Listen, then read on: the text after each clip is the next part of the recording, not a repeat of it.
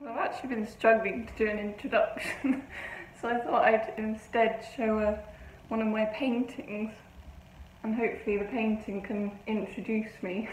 The main part of this video is actually about my Royal Academy summer exhibition entry. I got shortlisted, so I was asked by someone to make a video talking a bit about the painting. I've wanted to make some kind of video about my work. I thought this gave me a way into it almost, so I thought I'd incorporate it into a bit of a longer video, so that's what this is.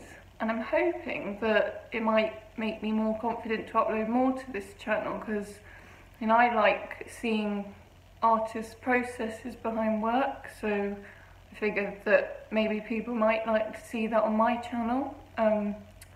But yeah, I'll just see how it goes and I'll see where it takes me.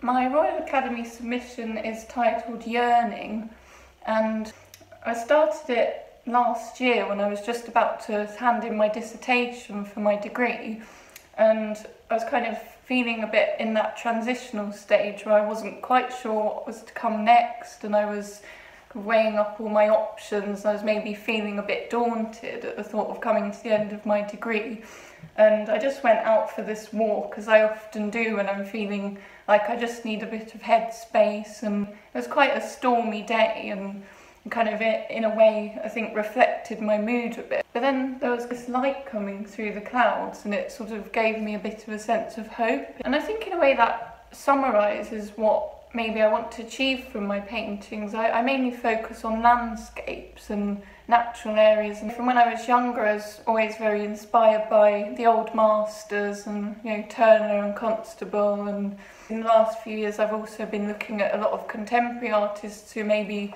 explore nature in a different way, such as George Shaw, looking at maybe unexpected areas of nature. And as I've been living in London for the last 4 years and my work's mainly based around nature, I've had to find ways to improvise in a way, so I often just go out on walks and discover little pockets of nature within the city. And I think that that's become now quite a big part of my work, in that maybe it's not necessarily about big vast landscapes, but rather finding the little smaller areas that perhaps are unexpected.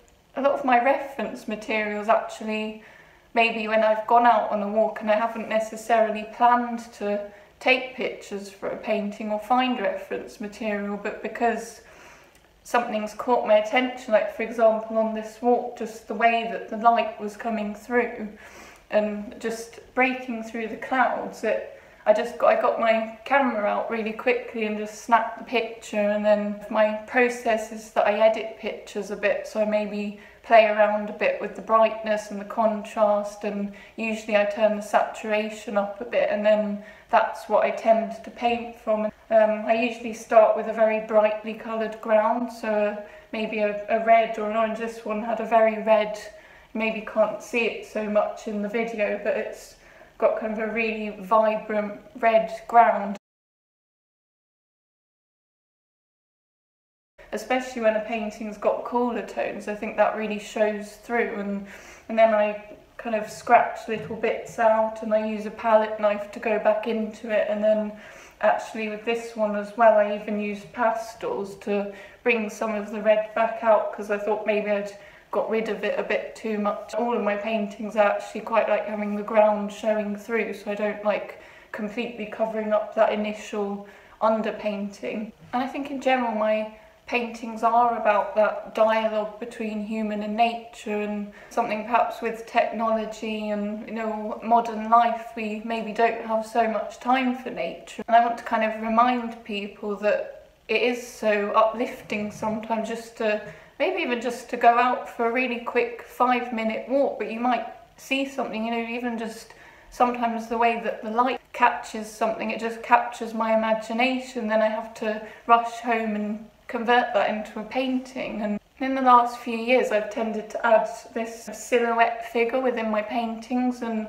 I like it being a silhouette because I like that kind of feeling of anonymity. I don't want the painting to be focused on the person. I want it to be more about the person within the landscape, so the person's relationship to the landscape, rather than focusing too much on maybe what that person's thinking or feeling or who they are. But then I also feel like by having a person in it, it makes people relate to my paintings, so maybe they can imagine themselves in that landscape. And I've actually had quite a lot of people saying to me with my paintings that, oh, that almost seems familiar to me, even though I haven't necessarily been there. It feels like almost a walk that I could have been on myself.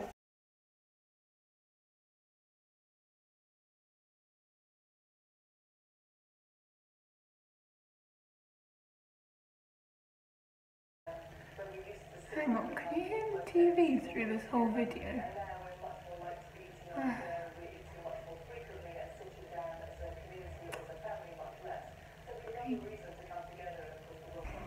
I kind of just have